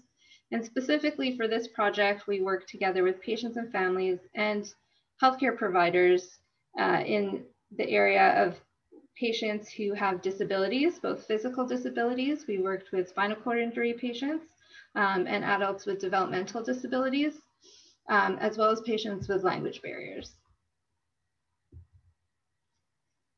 So our design process followed the 3 I's method, which is inspiration, ideation, and implementation.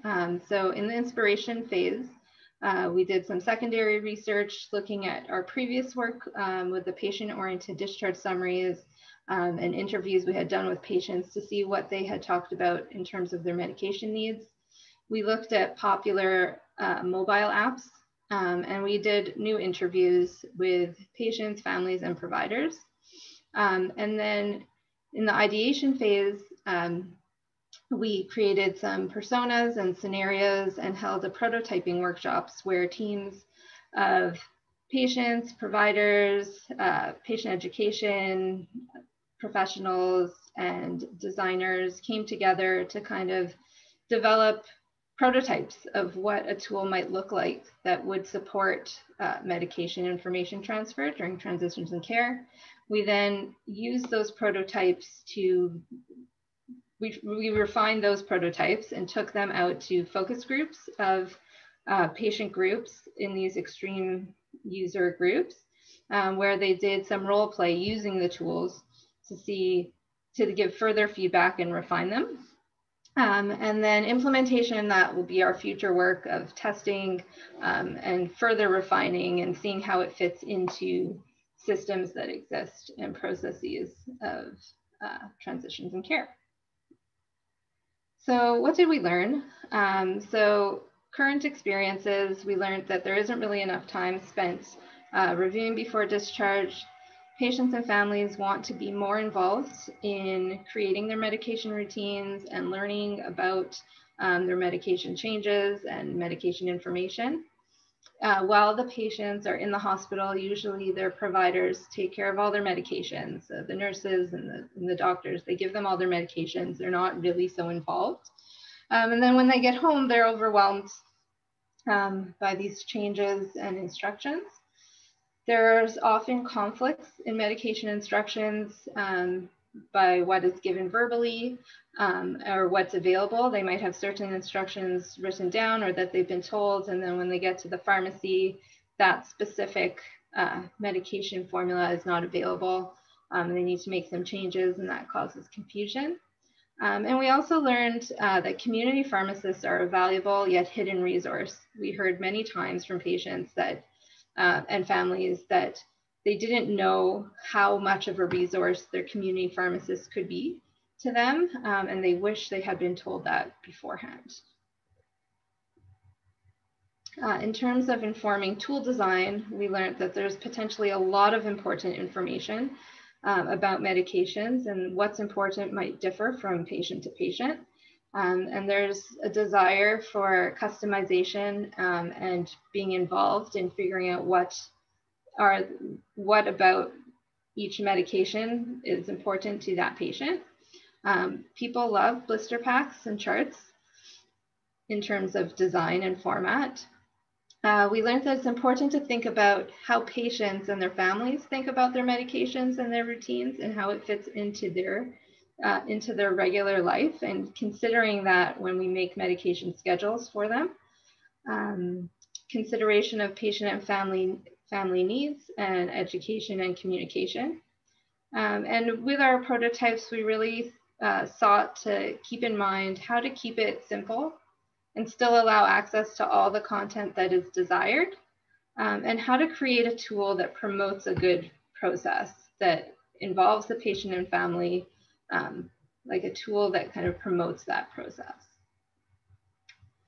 So we came up in the end with 2 different tools. The first is a medication whiteboard, and it engages the patient and family in creating their medication routine.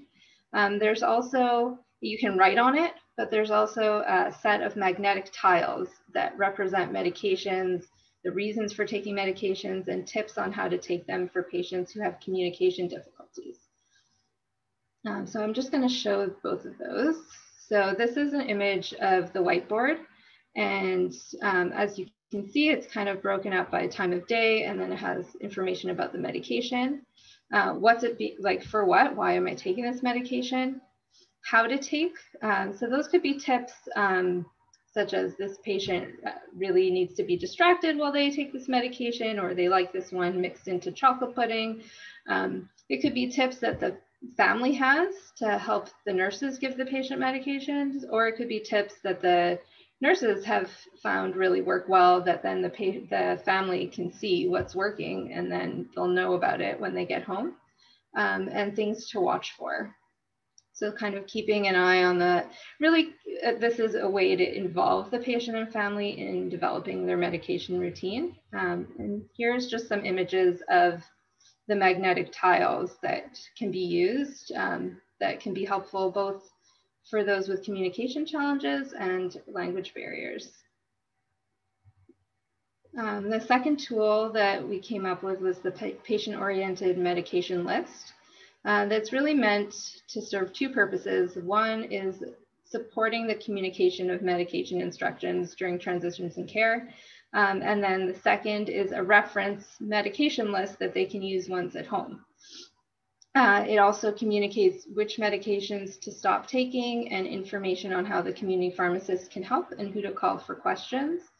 And we did find when talking to pharmacies in the hospital that some are making these kind of charts for their patients on their own, but maybe it doesn't have all these components, and they can't do it for everyone. It's not built into the system. So you can see here, there at the top left, there's check boxes to say, okay, which medications did I already take today before I went home? It has the patient's name. It has contact information of if there's questions and where to pick up the medications, and whether a checkbox to say whether or not they've been ordered, and then information about their medications they should be taking, a separate list of which medications to stop. That's another thing we found, that often in a discharge summary, the medications that should be stopped and that should be taken are all mixed together in the same list, which can be really confusing for people. And an extra reminder to tell patients to take any unused medications to the pharmacy, and then a place to write extra notes, or if this is given to the patient a little bit ahead of time, they can jot down some questions that they want to remember to ask whoever is going over their instructions with them. So just a quick conclusion, medication instructions received in hospital feels rushed and results in unanswered questions, and tools that involve patients and families in the process of developing their medication routines may help improve patient understanding. And a big thank you to the project team, the co-authors, advisory team. We had some really, really helpful end user groups involved, a self-advocate group at CAMH, the spinal cord injury program at CRI, and the Chinese hepatitis B peer support group at Toronto General, and then some other folks at Open Lab. And that brings me to the end of that. Wonderful. Thank you very much. And thanks for showing us those images of the two tools. I'm obviously a very visual person, and I just think being able to see exactly what you're talking about was a really nice feature. I feel like questions are pouring in. So Shawn, I'll just bring you back into the conversation as well, and you two can go back and forth about what you want to answer. I'll maybe read out question and comment from Jim and Barb. So Jim says, if I stop sharing that way? Yeah, sure. Okay, yeah. Then we'll have our faces front and center. Exactly. So Jim says, we routinely hear patient objections to blister and strip packs. I'm not old enough and sick enough for that yet. So his question is, did all of your subjects really love those? And then Barb, just kind of as a follow-up comment about, that's really interesting, Jim. I often find people don't like the way the blister packs reduce their control. I used to know all my medications really well when I could read the label. So maybe, Shoshana, do you want to start us off with that, maybe? So I wouldn't say everyone loved the blister pack, but it is something we heard over and over again, that they like their blister packs, or those little rows of, you know, not necessarily a blister pack where you like punch the things out, but the little containers where you can put in the medications for each day or time to organize them. Shawn, But so not everybody, but we heard it a lot. Mm-hmm. Great. So maybe I'll just move along. The questions are pouring in, so I'm probably going to ask both of you to maybe take a look in the chat box after, but I'll read out Carlo's question next. As baby boomers, at least the tail end, who are more tech comfortable, move into the elderly age group, painfully aware that I'm one of those individuals. How do you see our approaches to helping patients through transitions of care changing over time? Yeah, I think it was interesting in the review, we didn't see a lot of electronic solutions. In our prototypes, they're not designed to be electronic or not electronic. They're meant to be able to be in either way. So you should be able to, like, I guess a whiteboard is a whiteboard, but that list could be electronic. It could be an electronic, built into the electronic record. I think that in the future, like more of that will happen. And we weren't really, that's not kind of outside of scope for what we were doing, but the prototype isn't meant to necessarily be a paper process. Mm. Okay, that kind of ties into this next question from Jen, which I am going to sneak in as well. So she says, great presentation, Shawn and Shoshana. With the wider use of patient portals or open access charting such as Open Notes, how do you capitalize on this during the prototyping and thinking ahead of the paper list? I think that's such a perfect follow-up question. Mm-hmm. Yeah, ideally, this should be on the patient portal and they should be able to go in and see it at any time. So I think from my work on the patient-oriented discharge summary in hospitals, most hospitals are not quite there yet, but hopefully soon. Mm-hmm. Okay, thank you. Thank you for those. I know there's, I think, 3 or 4 more questions in the chat box. I think Lisa McCarthy is also tackling some of the Q&A, but maybe Shawn and Shoshana, if you wouldn't mind taking a look in the chat box and addressing what you can, that would be absolutely wonderful. But thank you both so much for your presentation. I think that worked really well to have them one after each other. So I will now pass it back to Lisa, who is going to start to close us out with our discussant remarks. Wonderful. Thanks so much, Annalise, and thanks so much, Shawn and Shoshana, for those presentations. I'm really pleased to now introduce Kelly Grindrod, who is an associate professor at the University of Waterloo School of Pharmacy.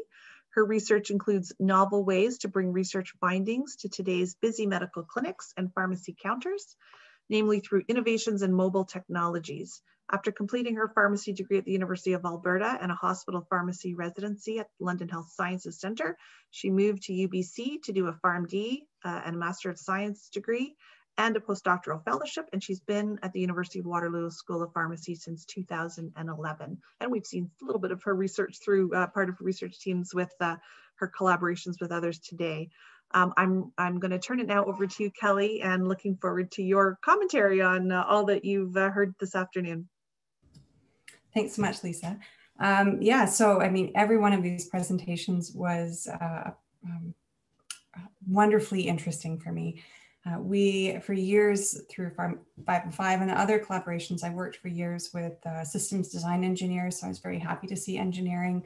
I've learned a lot about how, you have to design intentionally. The different disciplines approach it with completely different perspectives. I've worked a lot with our local digital arts faculty at the school, gaming researchers. And so this kind of interdisciplinary work that we've seen happen over and over really just, I think, stands to push pharmacy research so much further. I really appreciate, starting off with Dr. Moriarty's presentation on quality assurance. And I'm actually going to talk through the presentations just through the perspective of vaccines. So I am the pharmacy lead for my region's public health unit for our vaccine rollout.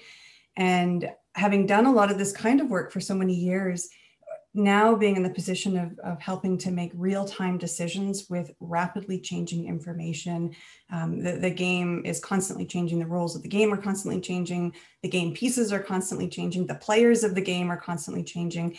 And the idea of doing quality assurance is a big question that we're not quite sure how to approach this, you know. And so thinking through all these various ways, as Dr. Moriarty pointed out, at the very beginning of his presentation, you know, there's this idea that things you can do more, things that you can do less, things that you can do differently. And we're having to implement exactly those kinds of thoughts. We open up a mass immunization clinic. Okay, so what's working well? What do we need to do more of? What is slowing things down? What do we need to do less of? And how do we do things differently? We're also, as we start to move to pharmacies, taking the vaccinations on with the approval of AstraZeneca in Canada a couple of days ago. There's also things too, like it starts to be out of the control of public health. And so how do you put in policies that actually ensure that things are being delivered with a certain amount of fidelity to the intention of the program, whether it's through policies, financial incentives, regulations. And so I appreciate this as this constantly evolving process. And so Suzanne's work, Dr. Cadarette's work was, I'm so glad to see that atlas. I mean, wow, good job on that. Incredibly interesting and relevant to have that kind of real world decision-making information as we're looking at, you know, in a pandemic. The pandemic has taught us more than anything. You need to know about what you're doing now. You need to be able to pivot quickly and relying, it's interesting, we go back and we read papers that might be from 3 years ago, and sometimes it feels like they're from another planet or another country or another life. Because things that we were doing and evaluating and thinking, maybe we were a bit naive, but also not even being, it's hard to apply that old practice and that old life to the new life. And we often talk about the new, you know, getting back to normal, but there's also this recognition we may be heading into a new normal. We may never quite go back to normal. It will, you know, post-pandemic period will be a different period. So I really appreciate that. It really well thought out. So again, really good job on that.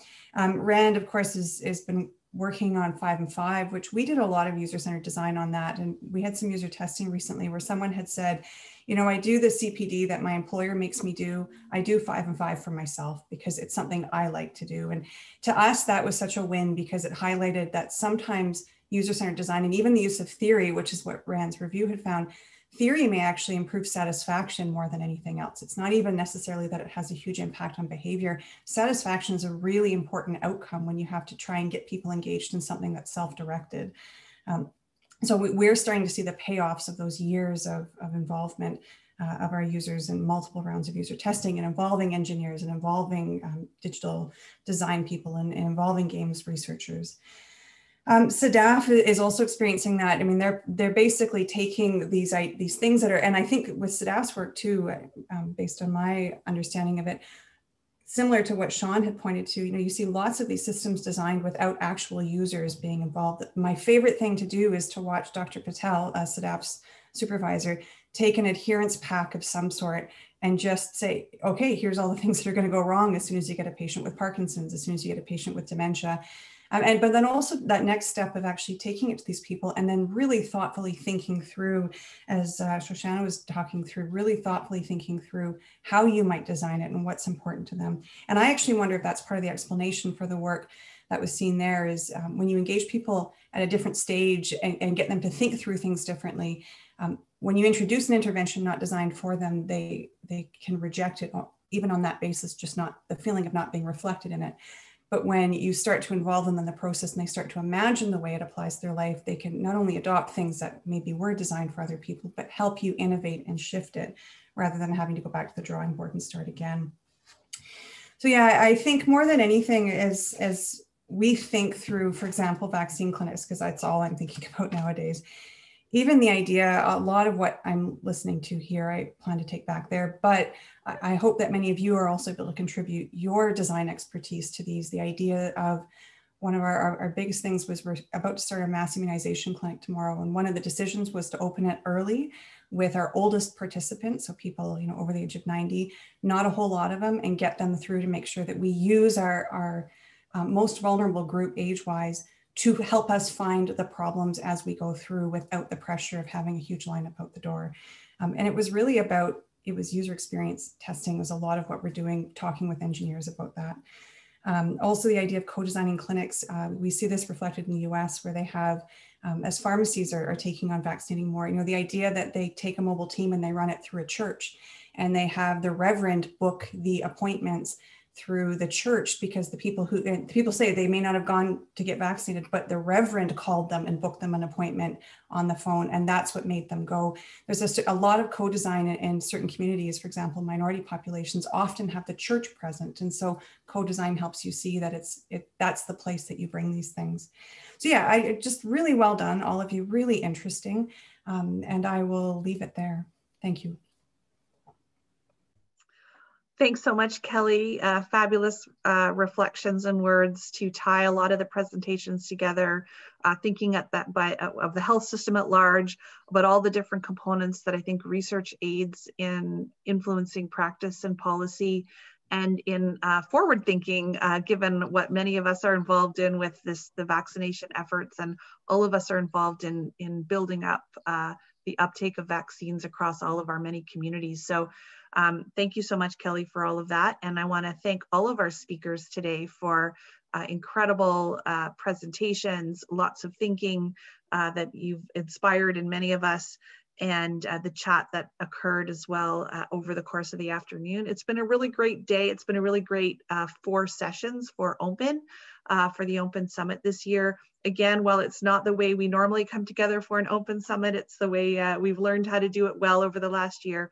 And I think as a community of researchers, of policymakers, of practitioners, of patients in many cases, and educators, thinking about medication management and having these focused opportunities over the last month to do so has been a really wonderful experience. It's been great to connect with many of you and many new people involved, as well as we've had the conversations we've had. For more information on Open, Annalise has nicely put up our website. If you'd like to join the mailing list, please do let us know. And we're going to ask for your evaluations of this as we have for other sessions as well. It's really going to be helpful to us to know if you thought this experience was a helpful one, if you know, how should we approach our summit planning in the future, when hopefully we'll have a bit more flexibility as to whether we can do it in person or virtually, and maybe that there's benefits to doing it this way that we need to hear about, so that we take that forward in our planning. As well, there's more information about the Center for Practice Excellence, so Annalise has kindly now switched to that webpage as well. I guess in closing, thanks as well to Annalise for all of your incredible work that you've done behind the scenes to help us be so successful in mounting this experience, for your excellent moderation today and just moderating the questions in the chat, and the technical expertise that you have had and brought to this. So we really appreciate it. Thanks to everybody for participating. And again, looking forward to your feedback and looking forward to meeting and seeing many of you in different ways over these next few months as we learn more about everyone's research and the next stages that they get to. So thanks to everyone, and I hope everyone has the next next part of your day, good part of your day. Take care.